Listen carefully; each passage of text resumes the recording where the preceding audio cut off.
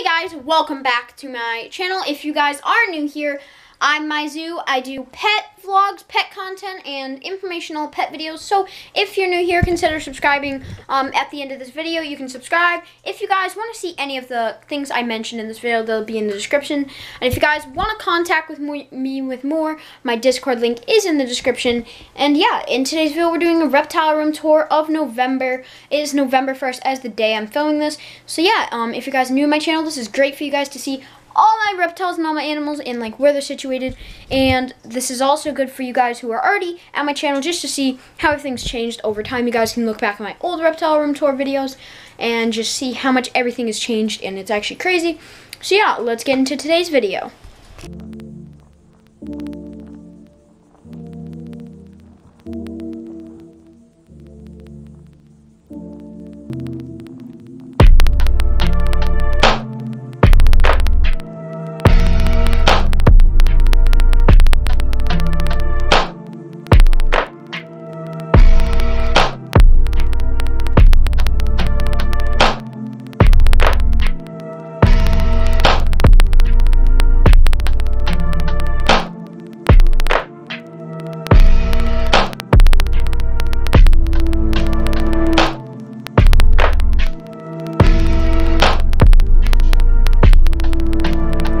So the entrance of my room has this sign, beware of attack lizard. This is also the entrance to the reptile room, but it's also the entrance to my bedroom. Now, first thing you see when you walk in is you see a wolf poster and you see my bed, obviously, but nobody really cares about my bed and my stuff. You guys are just here for the animals. So we have Noah's bioactive enclosure. I will put some pictures up of Noah on the screen, but he's actually broodmating right now in his little house in there. You guys really can't see him, but he kind of buried himself and he's broodmating. So yeah, because this tank is really natural for him, so he's broodmate. I do use overhead heating with UVB and a plant grow light, and his hotspot gets about 90 degrees. He has a black background on here for now, but he will be getting a 40-gallon upgrade once he comes out of brumation. And it's like the National Geographic one with sliding doors, so it's super cool. Yes, this is nice slate rock over here where the heat heats up a bit so you can come and lay down. You can also go under the log and kind of lay in shade, or you can come out and fully bask, or he can just go in his house, which is about 80 degrees in there.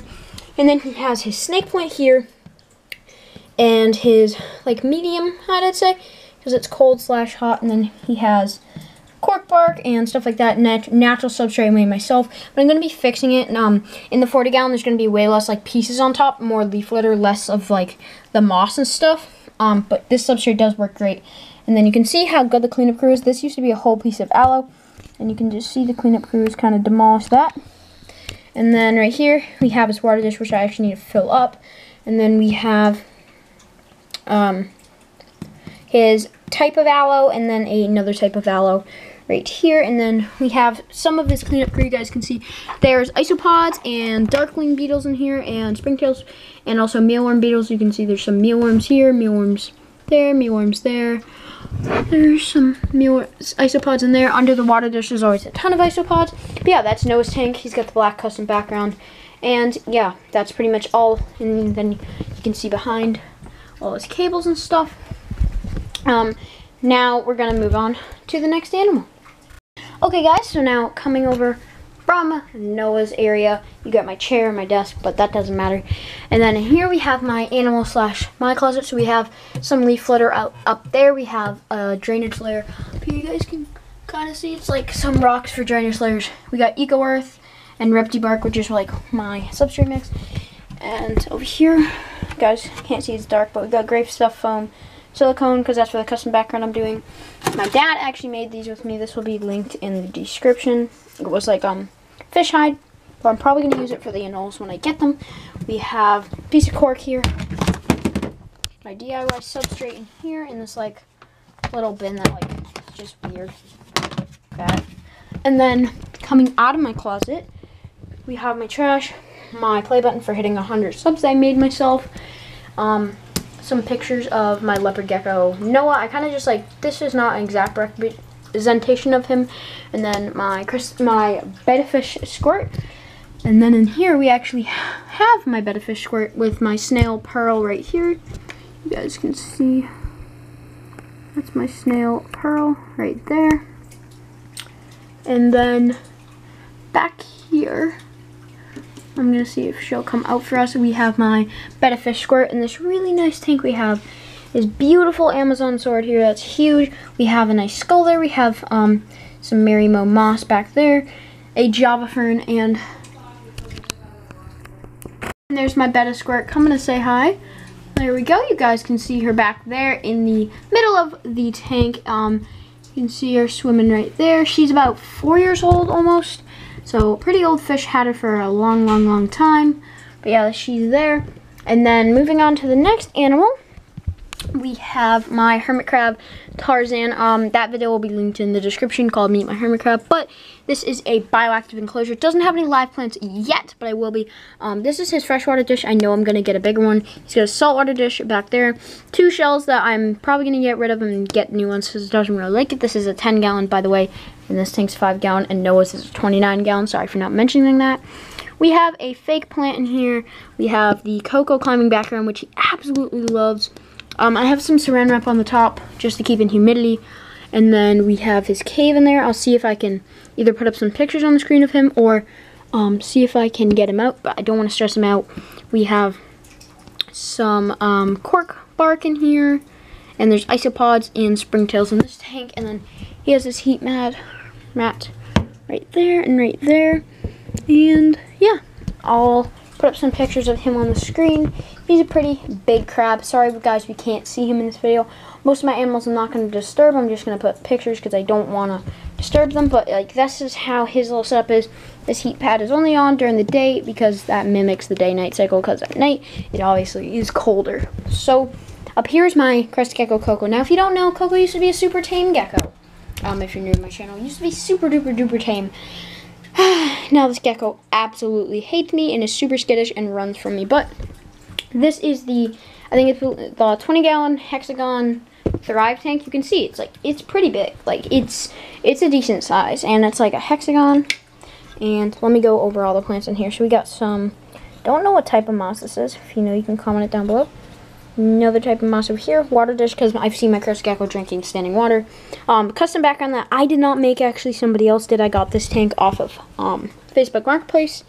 Right here we have this nice long fern, which I'm hoping will like wrap around these branches. You can see it is a, I believe it's like some type of rabbit fern. I don't know, I'm not 100% sure. Another fern down here. We have a dead piece of fern there. Marble Queen pothos growing up, hopefully. Big snake plant. We have this one fake plant here just to add cover until like these plants grow up and grow big. I just have that there until this like fern comes around and stuff. And then we have the Pangea Magnate food dish, the one holder, because she'll drink water off the ground, that's fine. With my bioactive substrate in here and a drainage layer too, which works great. And yeah, we got new growth on the fern. You can see that leaf back there. And by the way, I forgot to mention this is the Biodude plant light, and so is that the Biodude plant light. So yeah, I forgot to mention that. And then this tank, it's kind of like an XSR, just sits like that. Now, moving, by the way, this tank is fully bioactive, springtails, isopods, all that. Moving on to the next tank, we have my snapping turtle crush, my common snapping turtle. I need to really start saying that. She is a girl, and as you can see, she already ate today, but she's begging for food for the 1000th time. And she just has a Whisper 40-gallon filter. This is a 40-gallon tank, by the way. As you can see, it's pretty big for her. That's Crush right there. This is the whole tank, so it's pretty big for a snapping turtle, but she will eventually be getting a pond. Do not worry. And then right there, we have a fake plant because all the live plants I put in here she ate. Floating basking dock, which I'm probably going to be getting a bigger size for her because she does bask. Actually, I've seen her basking. 5.0 UVB, but don't worry. I'm working on getting the tube UVBs, so, but that won't be there for that long, but it is a 5.0, so it's giving a little bit of UVB, but she doesn't bask too often, so it's not, and also I do supplement with D3 sometimes, so I mean, it's okay for now. And then we have our 100-watt heat lamp, which gets the basking point about 95, which is perfect. And back there, there's a heater in the water. There is fake plants, her little cave that I made for her, that she doesn't really go in ever because she's not shy at all. She has one rosy red minnow in here who was in a quarantine tank over here for a little bit, but I shut down the quarantine tank and he was been there for like 5 months, so I just took him out. We had some pothos growing in the filter, but he ripped it out. You can see this is a nice long big fake plant. My LED's over there, but you can see that's a nice fake plant. Her cave, some extra rocks in here, and that's pretty much it for this tank. Piece of cork bark floating, but I'm definitely gonna add more wood and stuff. And that is my common snapping turtle crush. You can see the colors, absolutely super cool. I'm actually having somebody I know, well not know, but like know in my Discord, draw a crush digitally, so that will be going on my wall with all my other drawings. But yeah, that's my snapping turtle crush, and this tank has a huge allergy problem that I'm working on. And then on this custom stand, me and my dad actually built, this is a 40-gallon breeder stand, and me and my dad built it and spray painted to black. It's made out of 2x4s, I believe, and it's like super sturdy. Like, look at this. Like, it is barely moving. It shakes the water a bit, but like, this thing's sturdy, trust me. And then under here, Crush doesn't eat that fish, by the way, it's been in there forever. And then under here, we have my 10-gallon community tank. Now, this tank consists of 4 or 5 guppy babies, I believe. You can see there's some, that one's really pretty back there. And then we have a blue rainbow fish, a neon rainbow fish, which has pop eye, I believe, so I'm treating this tank. And then we have another one. This is a planted tank, by the way, and has like a cool riverscape, so the substrate parts, and I think it's like a river, and that's like a fallen log right there. I think it looks nice. We have some Anubias Nana, I think, and then Java Fern Windallow, Java Fern Windallow, normal Java Fern in the back, little cutting of Anubias, more Java Fern, and then just a $11 light I got off of Amazon. But it grows these plants like really good. And you can see, don't want to blind you guys, but it has the blue spectrum too. You know how like good plant lights have 3 blue lights down the middle. Then you can see Crush's tank under there.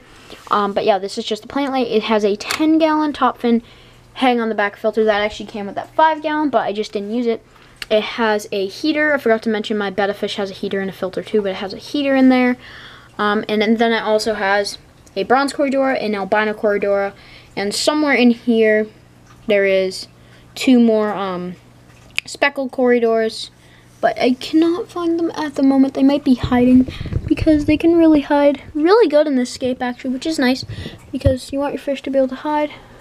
And then there's also a nearite snail named Jimmy. I'm trying to look for those Corys, but I don't see them at the moment. They're probably hiding somewhere back there in the Java Fern. But don't worry, I know this tank is overstocked, but when these guppies grow up, I will either be selling them or putting in Crush's tank, because Crush cannot catch guppies because they're so fast for him. But I'm obviously going to keep that guy and probably like one other male. And then we have just this nice little sitting area here. And then over here, I'm actually propagating some moss that I got outside. I'm propagating it after cleaning it. We have, I don't know what kind of moss that is, don't know what kind of moss this is, just propagating it so I can use it in future builds and future tanks. Now, I know this is sad. There's only 2 more pets left. They're actually not in the reptile room. They're my family's pets.